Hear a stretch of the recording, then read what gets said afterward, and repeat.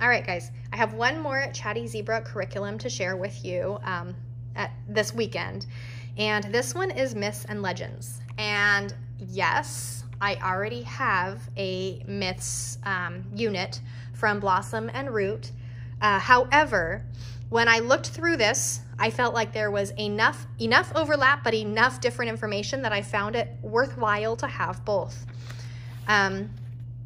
There are places where we can log some of our reading from like the Percy Jackson series that we're going to be reading with the Blossom and Root curriculum. But I also felt like there are other places in here that are different enough that it was worthwhile. So I'm going to see if I can overlap the two units in some way.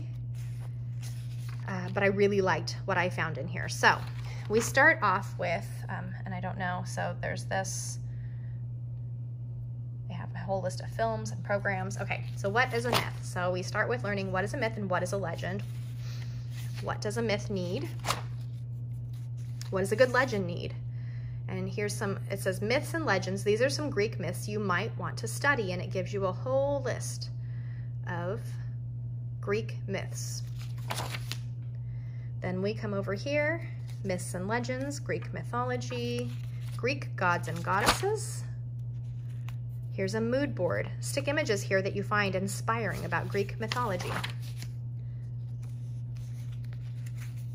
Draw a Greek mythological hero. Skip the page. Draw a Greek mythological monster. Main characters. Choose a Greek myth, and what are the main characters? Make a storyboard about the Greek myth. Write an alternate ending or twist to the Greek myth character traits and story. Illustrate a page for the Greek myth. Copy your favorite lines or passage from the Greek myth. And you may have noticed the spelling here. She is in the UK, I believe. So it doesn't bother me. When there's different spellings, it's a good opportunity for us to talk about why there are different spellings and the history of words in America. Greek myth film adaptation review, Greek mythological word bank. So we've got vocabulary. I'm so sorry about this clock. I'm sitting right next to it, and we put new batteries in it, and it seems to be particularly loud. And I also feel like it always dings when I'm in my videos, so I apologize. Greek mythological art, Perseus and the Greece sisters. Is that what that says? I don't know. Music inspired by Greek mythology, Persephone by Stravinsky. So we get even music. Art and music is incorporated into this. Music inspired by Greek mythology. Draw a Greek mythological hero and a monster. Main characters from a storyboard. So we're getting into a little bit of a pattern here.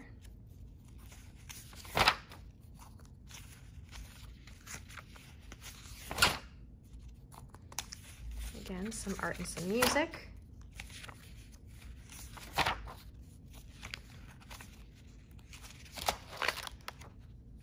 So you can see the way this is working. My intent is to kind of overlap it with some of the stories that we're reading with Blossom and Root, and kind of use this as a way for them to document their reading and track it. And then also add in the art and music study as well, which I think is a really cool twist. I like that a lot. Draw weapons.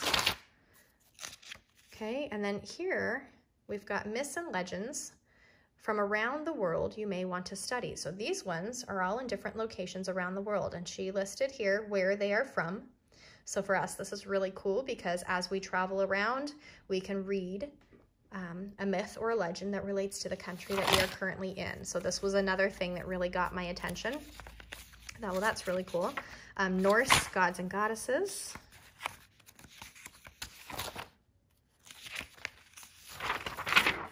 Oops, I mispunched that page. It was literally just that one page. And there's some more art and music.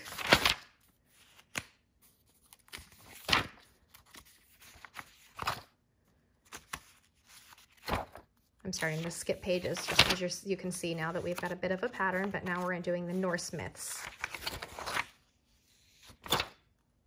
Okay, now we're into Egyptian.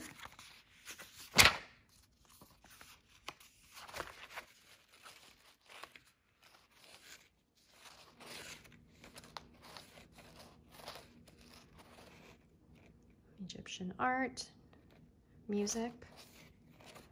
I'm gonna go back a couple pages.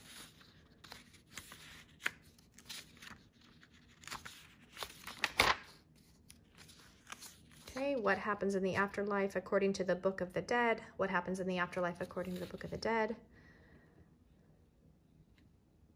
So just a couple topics there. Worthy and unworthy. What happened after weighing of the heart? Okay, and then here we have Rick Riordan, modern adaptations. So this is what I was referring to. The Lightning Thief is one of the reads that's recommended in the Blossom and Root unit. So we'll probably stick with that. I actually read it many years ago. If I'm being quite honest, it was not my favorite book, but I also did not know much about mythology. And so I think for me, it was hard for me to follow a lot of the gods and goddesses and not really understanding who they were. So I'm actually kind of excited to learn a little bit more about it and then dig back into it and see if I enjoy it more. We'll see. I'm going to give it a fair try. Rick Riordan author profile, and then we've got a book report over here. The main characters, draw one of the heroes, draw a monster and a creature. Storyboard, an alternate ending or twist. Illustrate a page from the story. Copy your favorite lines or passages from the story. A Percy Jackson film adaptation review. Original versus modern versions. And then here's myths and legends. These are some legends that you might want to study. So now we're moving on to the legends. And we've got a mood board about legends. Stick images here. Choose a legend you want to study. What are the main characters? Okay, so we're going back into the same pattern now, but we're doing it with legends this time. What is the real life location for the legend? Truth or fiction? Debate whether you think your legend really happened or is just fictional. I really like this. And this is one of those things that because it's broad, you could really print this out multiple times and you could do it with multiple legends. Just because there's only a spot here to do one doesn't mean you can only do one.